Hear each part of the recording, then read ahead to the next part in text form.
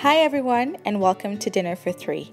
Today, we're going to make a mixed berry pie complete with a glam shell.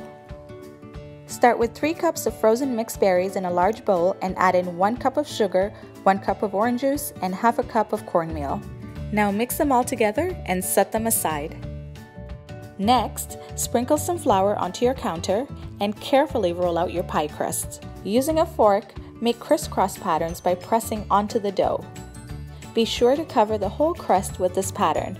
If you make any holes, don't worry, just keep going, because this will help the steam escape. Now move the crust over, it's time to fill the shell. And pour the berries into the pie shell. And gently cover the pie shell with the pie crust. Now pinch the ends to seal the pie and trim the excess dough. Finally, slit holes on the dough with a knife to allow steam to escape.